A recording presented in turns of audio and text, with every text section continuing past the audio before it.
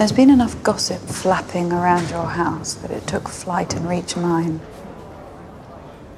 What happened, Catherine? Do you know what they do to women in the villages who gossip, Mary? They bind their mouths. Perhaps I suggested to your brother, the king.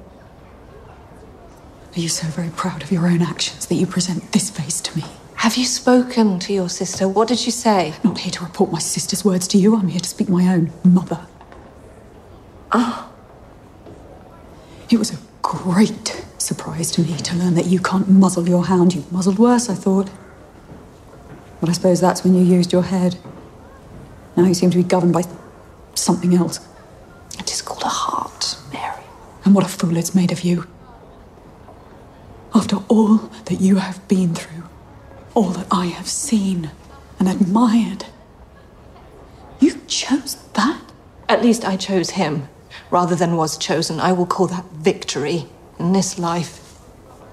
And weak, foolish, judged as I am by you, I will continue on. And be happy. No matter the cost. In spite of others' misery. I thought a great many things of you, but negligence was never one of them. You thought many things? I respected you. And then I loved you. And then I hated you. And I came here hating you still. But now I pity you. Oh.